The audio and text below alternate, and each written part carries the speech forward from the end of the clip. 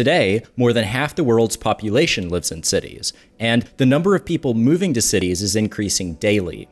With that fact in mind, it is important to recognize that there is a direct correlation between the design of these city systems and the daily happiness, well-being, and fulfillment of everyone on this planet.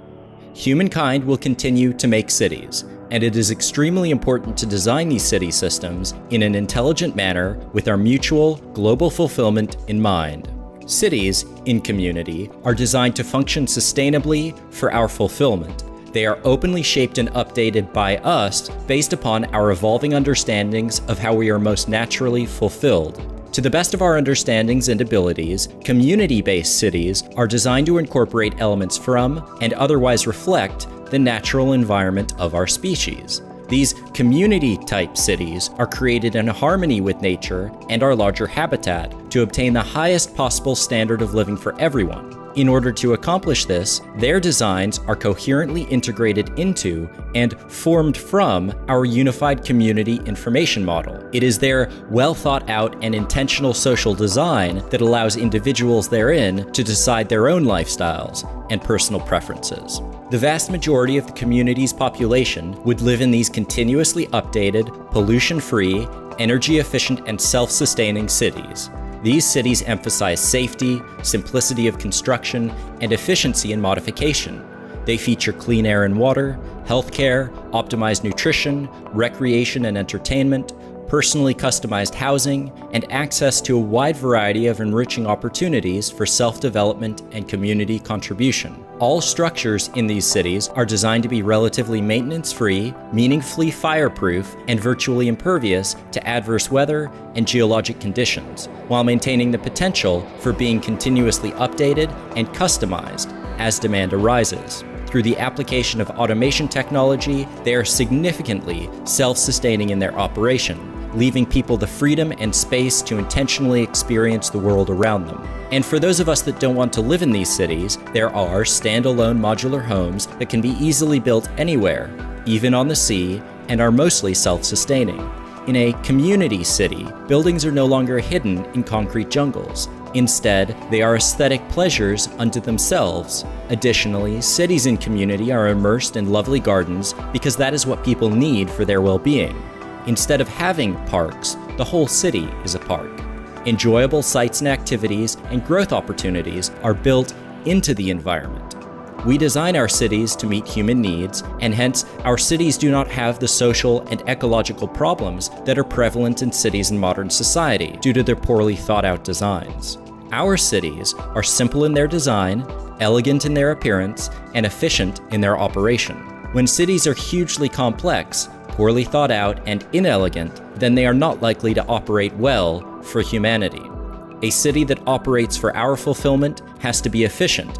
An inefficient one would have a difficult time evolving and would likely self-destruct under the weight of its own needs. Through the use of a common information model, cities in community are quick to plan, easy to assemble and disassemble, efficient to maintain, aesthetic in appearance, and highly durable.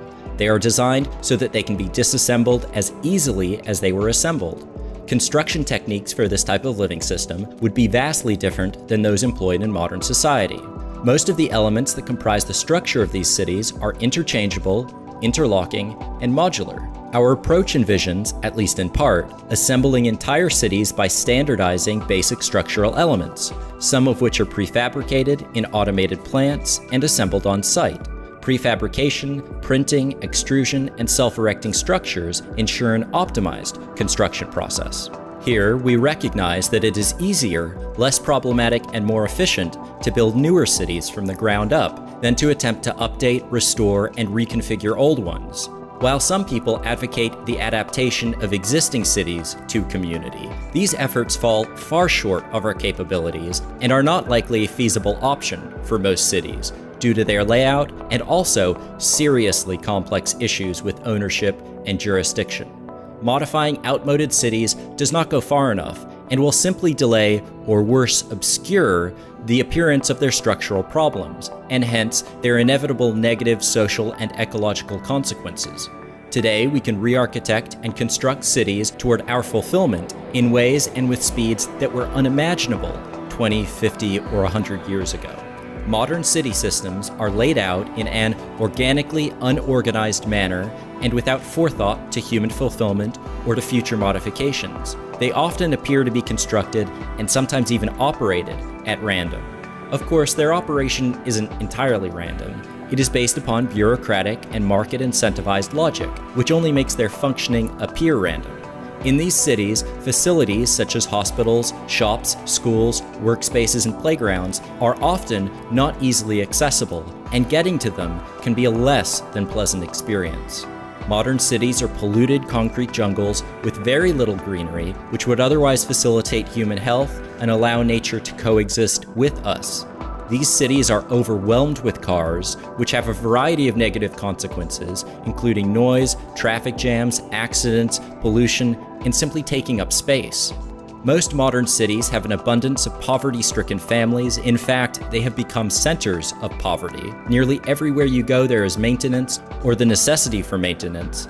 They are prone to gridlocks and breakdowns. They are dependent on, and sometimes even defined by, the constant inflow of resources, which means they can never be sustainable.